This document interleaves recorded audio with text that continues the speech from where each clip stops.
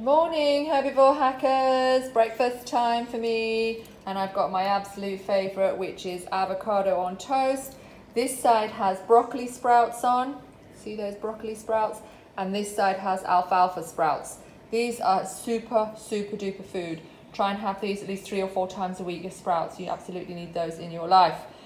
We've then sliced some nice ripe tomatoes, and that's about it. Now, you can put anything on avocado toast. I get so many people ask me, I'm so sick of breakfast, what can I have for breakfast?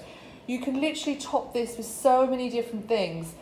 You can do mushrooms, you can saute off some peppers, you can put all kinds of stuff on your toast in the morning. Don't just think it's boring old toast. This is one of my absolute favorites.